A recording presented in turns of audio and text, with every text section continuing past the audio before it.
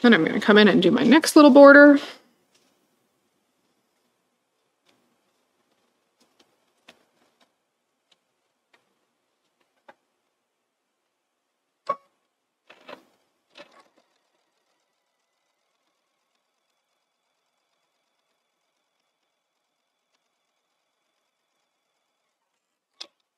And then my next back piece. This is just a 1/4 inch seam line, no fold, no anything. I don't like pressing 1/4 inch hems. They're a lot of work. But that seam line in there is going to help encourage this fabric to fold. So along that seam line, it's going to be pretty happy to fold. So we're going to do a double fold hem.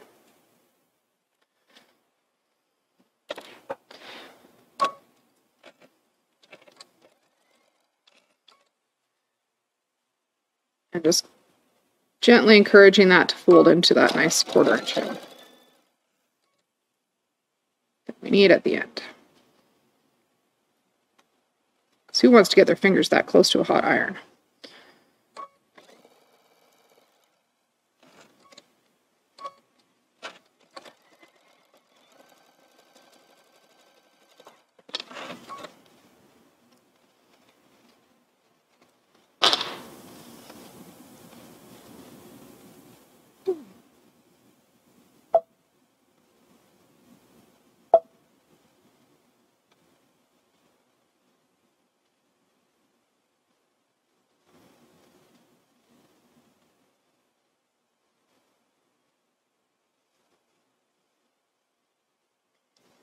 First little bit of the next one folded.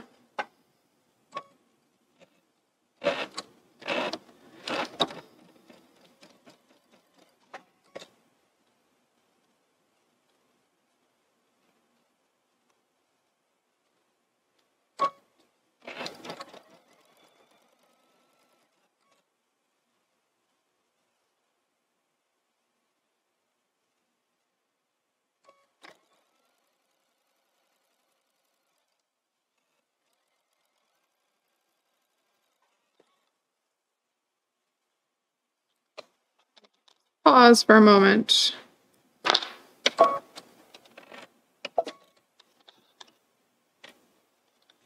Back pieces are ready to go. We're not quite at the back pieces, but we'll just pop over to the iron station for a moment. We do need to press these seams as we go. I've got an OESD press cloth here so that I can press my embroidery face side down and not crush my velvet and not crush all my cute embellishments on there as well. But we do need to press these seam allowances just a little bit.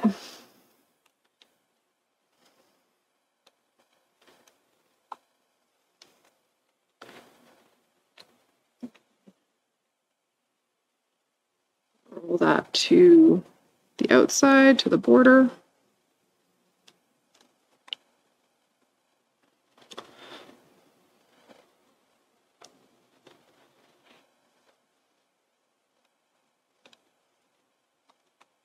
And the press cloth is going to protect both our embroidery and that velvet from being crushed while we iron it.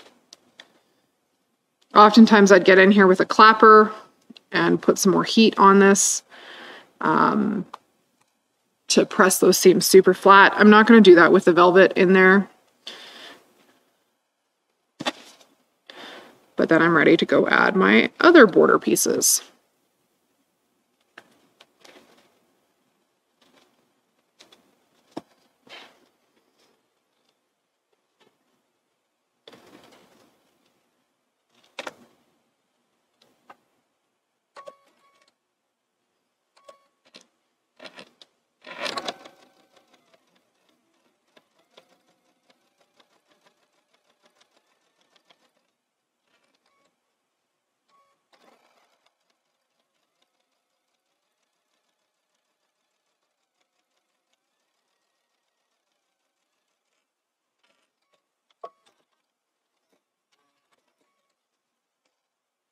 Must be one more border piece lurking about here somewhere.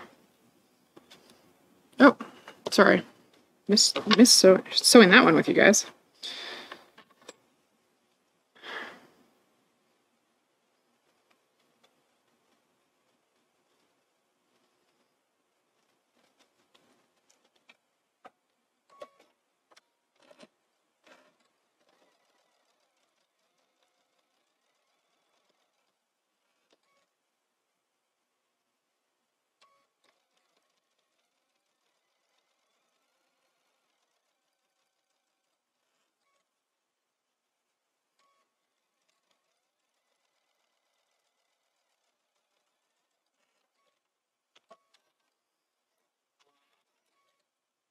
thread cutter. Take that back to the iron.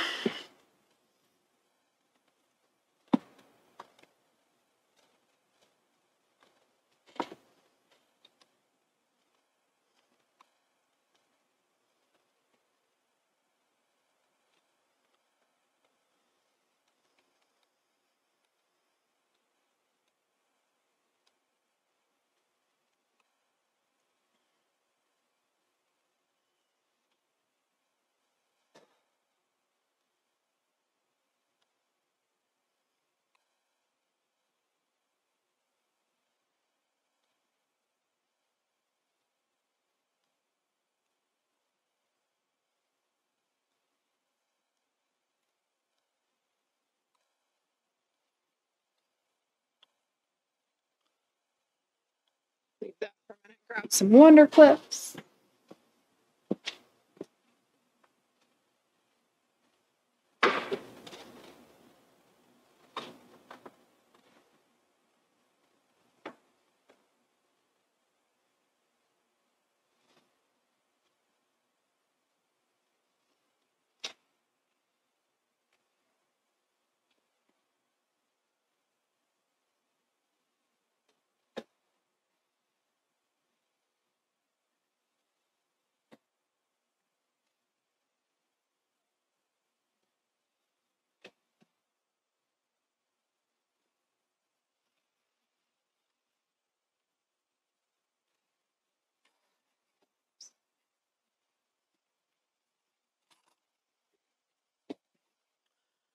Found the bucket of Wonder Clips. We're set. Isn't that looking adorable? So for the envelope closure, generally on an envelope closure, you'll want the top to overlap the bottom when you turn it right side out, which means right sides together, we're going to put the top down first, right side down, and then the bottom.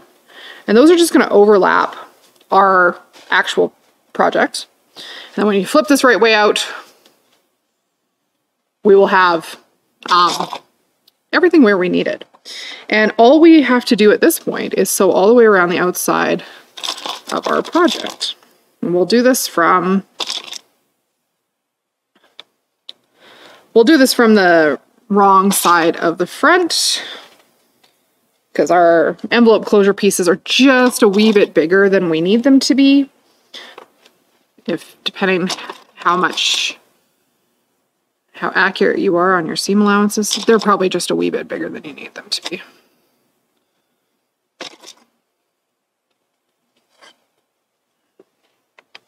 So flip that over. I'm going to sew all the way around 1/4 inch seam allowance from the outside edge of those outer border pieces.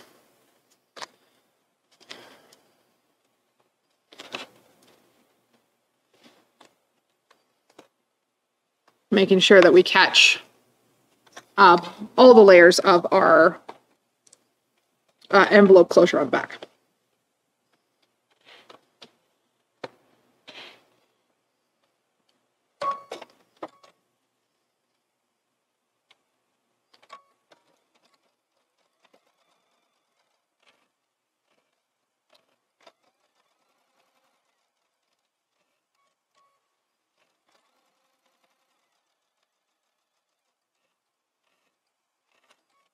And most of your presser feet will have markings for 1/4 inch, so you can stop a 1/4 inch away from the edge of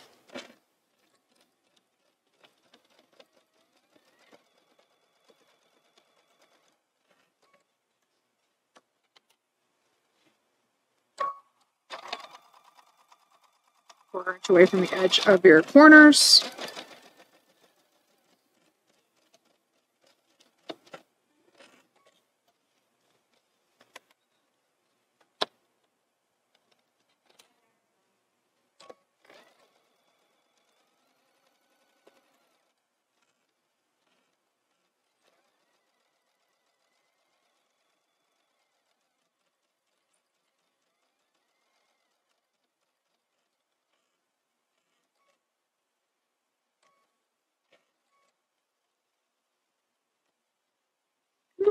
One more stitch. There we go.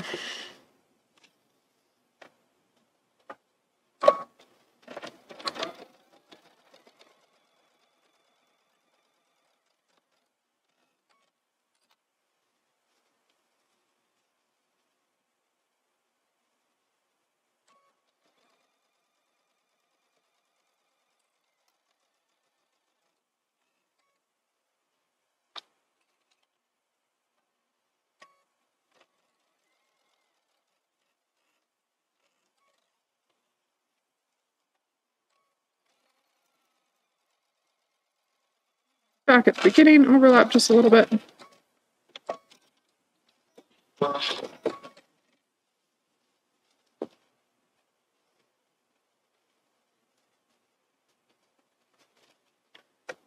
Just had one little ripple up under my back and bottom envelope closure piece. However, that's going to be well and truly underneath my project when I'm done. And then this is ready to turn right sides out. So to turn our project, we're going to use Anne's thumb turning corner. The instructions in your Demo December file will say to clip the corner. That will not be what you want to do. That will make you unhappy, to say the least. Because it's quite likely that you will weaken the corners and then it just won't be good. So with clipping the corners, there's already no batting in that seam allowance, or there really shouldn't be. So I'm going to go thumb side up, thumbnail up on my non-dominant hand.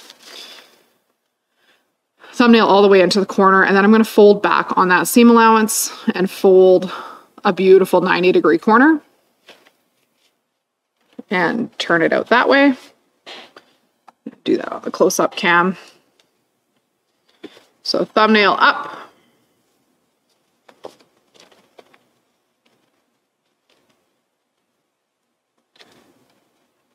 Go in there. Fold a nice 90, transfer it from my thumbnail to my fingernail, and do that with all 4 corners.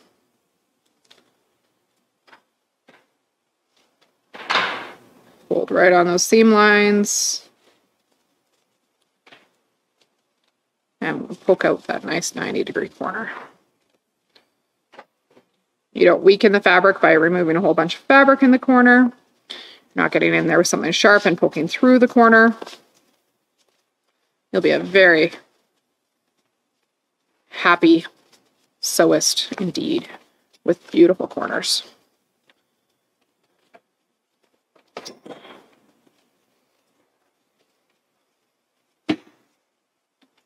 When we get that all turned, we'll be able to go back in, give this one more little press.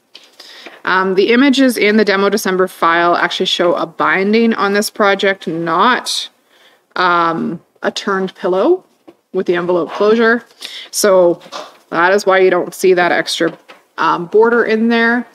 If that is something you wanted to add, you could sew wrong sides together for that envelope closure, and you could put a binding on it. In my head, that's a little more work than I want to do. Quick, easy gift the way it is. So I'm going to leave it as is. Thank you so much for joining us for Demo December. We look forward to seeing you in other Kimberbell projects, other embroidery classes coming up through the new year. Thanks so much, everybody. Bye.